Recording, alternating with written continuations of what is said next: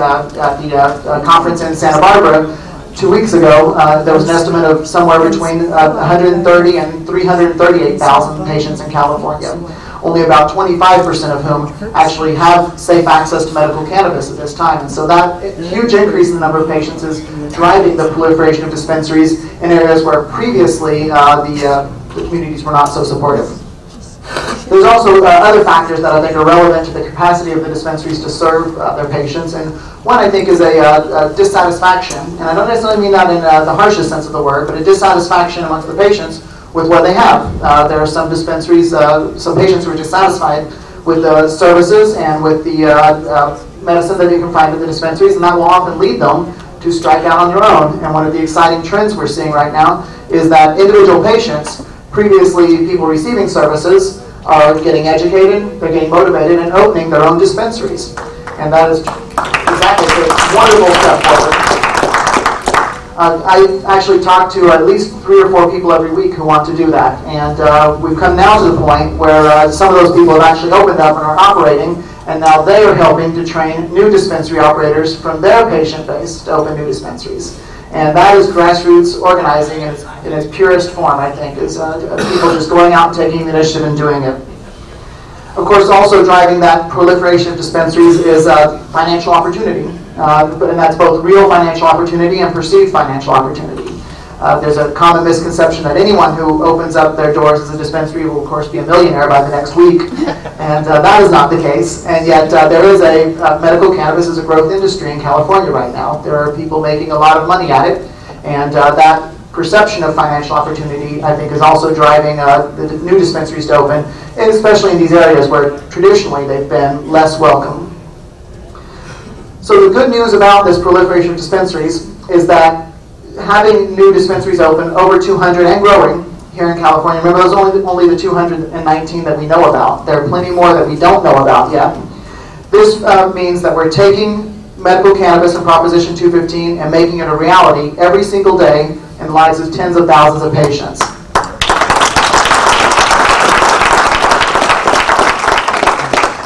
That's no small thing. California's medical cannabis law is not theoretical or hypothetical. It's real every day of the patient's lives. And that's something to be proud of, and it's something to strive for in the other states. I know we're seeing inklings of that all up and down the West Coast, in Colorado, and even on the East Coast now. And I think it's a trend we should encourage and support, because those new dispensaries in the other states are going to bring that same safe access and that same reality to those patients, and they're going to take the heat off California, and we could really use that. Now, the bad news about this proliferation of dispensaries is that as the number of dispensaries grows, the challenges facing the local communities, the city councils and the boards of supervisors, are also going to grow. And with the proliferation of dispensaries comes a proliferation of non-compliant and perhaps less desirable dispensaries as well. Sometimes this is the result of ignorance about how best to operate, and sometimes just carelessness. But local cities and counties are now dealing with the issue of how to regulate their dispensing collectives and cooperatives. And they're not going to get any leadership from Sacramento on this issue. And so city by city and county by county, we're going to have to sort that out in a way that's relevant for those communities, that respects the values of those communities, and hopefully in a way that actually protects the patients as well as the neighborhoods in dealing with medical cannabis. The problem with dispensaries that are raising concerns and generating controversy in the community isn't just for the immediate neighbors. The perception that dispensaries are problematic and that they bring criminal activity and nuisance behavior into neighborhoods jeopardizes the credibility of our medical cannabis movement here in California. And it's very, very important for these dispensaries to be good neighbors and good citizens in their communities so that we can facilitate this growth and safe access. The concern that local governments have when I talk to them, the city councils and the boards of supervisors, are not about the big issues. They're not concerned about the Supreme Court case. They're curious, but they're not really hung up on it. They're not concerned about federal law and the larger issues of ethics or morals around self-medication. They're worried about smoking outside. They're worried about litter and graffiti and parking and the other kind of nuisance activities that cause their constituents to call and complain about medical cannabis dispensaries. And what we need to focus on in regulation, I think, is the nuts and bolts operation that is going to make these dispensaries good neighbors and be sure to protect that safe access. There are two aspects, and of course I could go on all day, I'm just going to focus on two aspects of medical cannabis dispensing collectives that I think would go a long way to shoring up that credibility and preventing that kind of nuisance behavior that leads to complaints and to problems in communities. One is the organization of the dispensaries themselves, their sort of legal or structural organization, and the other is what I call the good neighbor policy. Under our state law, there's no explicit protection for a medical cannabis dispensary. It was not anticipated under Proposition 215, or at least it wasn't addressed under Proposition 215, and it's absent from SB 420 explicitly. However, SB 420 does make a space for collectives and cooperatives of patients, and it's a small step to the dispensing collective, where a group of patients and caregivers join together to produce medical cannabis, to package it, to label it, and to provide it back. And in that model, patients will provide to that dispensing collective their excess medication, which would then be provided to the other members who cannot or will not grow their own medicine. And that model that is membership-based and exclusively supplied by patients and caregivers who are members, I think is one that makes local government and neighbors very comfortable. They don't like the idea of Walmarts of cannabis. They're uncomfortable with that, but the idea of a group of patients working together as a closed circuit, isolated from the illicit market, seems to satisfy the mandates of SB 420 and allay the concerns of consumers.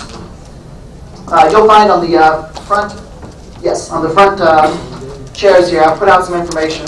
One of the things we've been working hard to do is define what a dispensing collective is under SB 420. And this is a work in progress. The information you'll find on this page about medical cannabis dispensing collectives was adapted from a return of property in motion filed in a case with a LA dispensary that was shut down. And the attorneys set out to identify what a collective or cooperative was in terms of state law. This very wordy and not terribly elegant adaptation of that return of property motion talks about a collective in which this is made up entirely of patients and caregivers. That's membership-based, with a closed membership just to their registered members, where all the supply is internal. And that, I believe, is the sort of legal organization that's going to lead us forward and allay those concerns, at least until the time that there can be some meaningful regulation from the state government or a significant change in federal government. I hope you'll have a look at that. It's not a finished document. It's a work in progress. And so any feedback that you guys can provide on that, I am very eager to have. You'll find contact information at the bottom. Besides being legitimately organized, though, I think we have a behavioral issue that's perhaps even more significant with dispensing collectives and cooperatives. And that is what we talk about as our good neighbor policy. You're going to find down at the front as well a very short booklet called Medical Cannabis in Our Community. This booklet was developed to talk to neighbors about dispensaries because we were finding that the same questions come up again and again. What is a dispensary? Who are the patients? Are they safe and are they legal? And that's what this booklet deals with. It's a layman's discussion, and it is really only the starting point of a conversation, not an authoritative treatise. Only providing medicine to their members, and that they are not allowing, through lack of oversight, members to divert medicine into the illicit market. Whether or not, and I personally wish there were no illicit market. If cannabis could just be legal, then of course that wouldn't be an issue. But until it is, we have to have a line, I think, over which dispensaries do not cross. In addition to maintaining that legal integrity, being a good neighbor has to do with providing the adequate security that your community requires. And what that requires will vary from neighborhood to neighborhood. But I think at a minimum in this day and age, that adequate security would involve professional security guards and appropriate physical security measures to protect the patients, protect the community, and to protect the medication. Being a good neighbor has to do with preventing the nuisance activity. You don't necessarily want loitering. You definitely don't want diversion of medication in the cars and on the street corners, which we've seen in some locations where there are concentrations of cannabis clubs.